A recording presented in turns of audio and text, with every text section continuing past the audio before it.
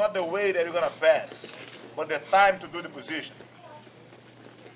When I stand up, for example, if I let the guy open the guard and put the foot on my hips, the guy has a lot of chance to attack me from this position, try to sweep me. He has the control, right?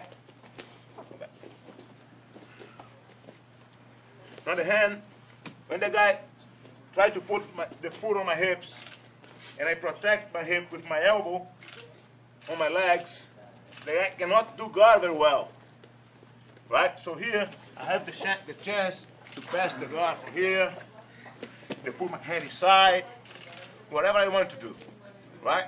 So the first step is when the guy tries to open the guard, I must block his foot on my hips, right? If he tries to go the other leg, I block the other leg. So here is very easy to pass the guard. The guy cannot defend. I can put the hand inside, I can press the knee down, I can step over and control him in the half guard, right? So the first position is going to be the guy on the bottom, going to try to put the foot on the hips, right? And the guy on top, going to try to block. Go. Right? That's it. Right? That's good.